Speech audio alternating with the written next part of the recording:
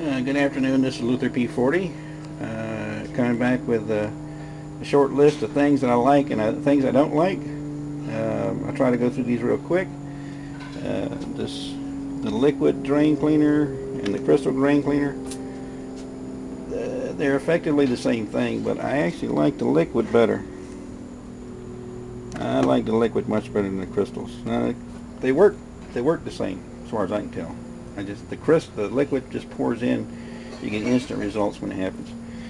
Let's see what else in here. Plastic dip. Yeah, right. That don't work. That won't stick to the plates. See all that black stuff? That's that plastic dip right there. It won't stay. I mean, obviously I pulled some of this off to clear these plates off a little bit, but I don't think you can let it. I don't think it'll. I mean, at some point or another, there's going to be some weak point in the solution to get up underneath it, and it's going to start separating. So, plastic dips are out. Don't do that.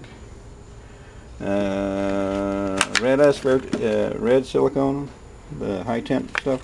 I don't like this stuff, except for, by gosh, it's sticky. No matter what you do, it's always going to leave a drip going from one place to another. One thing you don't want to do is you don't want to have it inside your cells like I did right here. I mean, the intent here was I was covering this up and I was covering it with a plastic dip, and it was protect it from the solution getting to it. I'm thinking it's going to be relegated to doing all it's going to be relegated to do is sealing the outside of the terminals. I won't be putting any on the inside like I did on this one.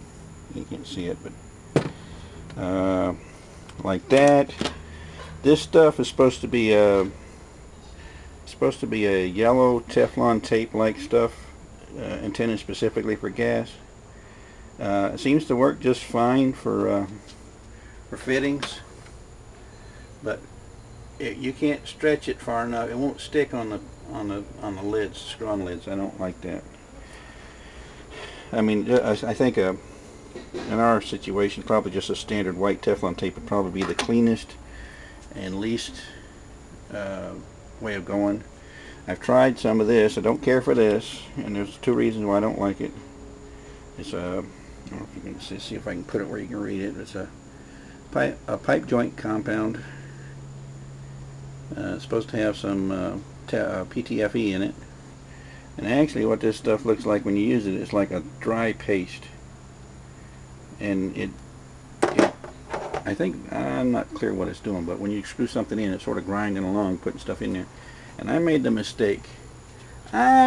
serious mistake of thinking, hey, I'll just use that way I can take my lid on and off real easy. And you know what? That thing locks that thing down almost tighter than if you glued it down right here. If I'm trying to make something removable, I want to be able to turn it in and out with my fingers. That would be real handy. I don't want to have to get a 2x4 with a rope and a nut bar just so I can get that loose. Anyways, while I'm here, one little quick tip. If you find that your screws aren't going in very well, I find I would take a wire wheel on a grinder and just gently go around on these grooves. You'll knock out where the mold marks are, and this thing will just screw right on in there. It'll screw in there like it was meant to go there. Not like the way they are when they come to factory.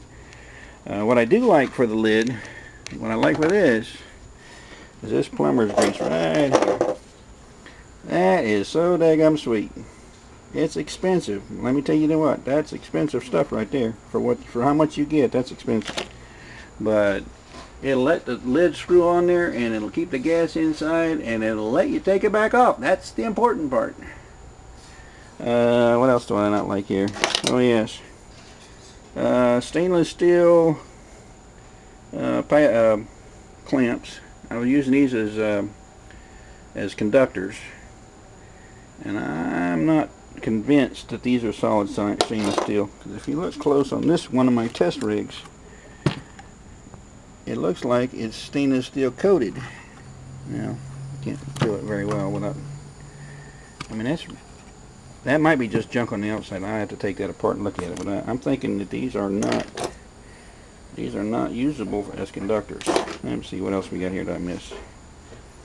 Oh, I like this stuff. handy pack of the cement and the primer at the same time. Let you do those fittings. That's sweet. That works well. Oh, this thermometer.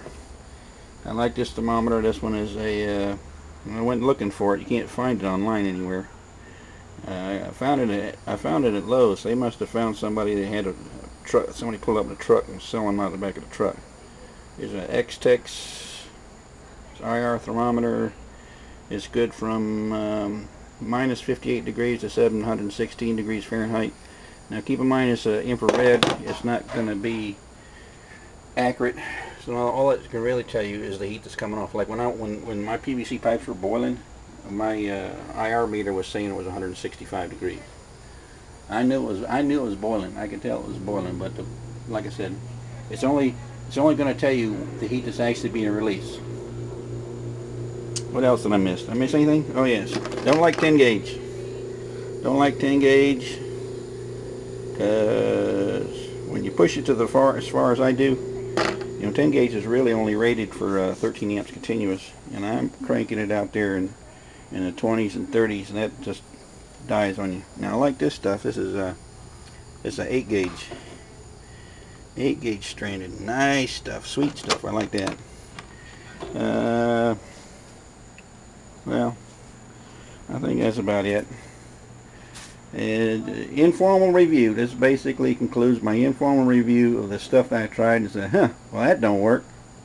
Anyways, I appreciate you taking the time to watch my videos, and take care.